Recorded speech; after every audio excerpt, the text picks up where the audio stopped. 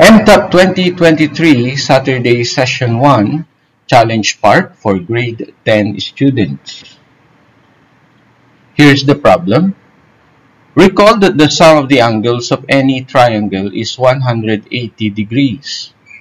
What are the measures of these three angles if the sum of two is equal to the third angle? But the difference between these two is only 2/3 of the third angle.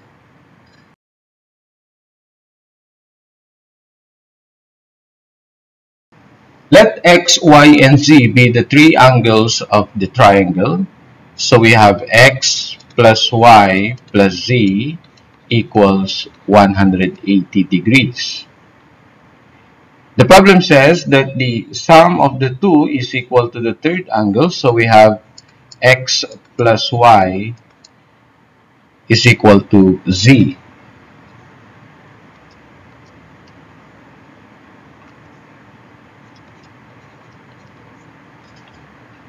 We substitute z is equal to x plus y in the first equation. We'll have 2x plus 2y is equal to 180 degrees. Then x plus y is equal to 90, dividing all terms by 2. Therefore, z is equal to 90 degrees since z is equal to x plus y. Also, from the problem, it says the difference between the two angles is 2/3 of the third angle. So we have x minus y is equal to 2/3 of z, which is 90 degrees. Then we have x minus y is equal to 2/3 of 90 is 60 degrees. Remember that we have the sum of x and y equal to 90. Then if we add this equation to x minus y equals 60 term-wise, we'll have 2x is equal to 150.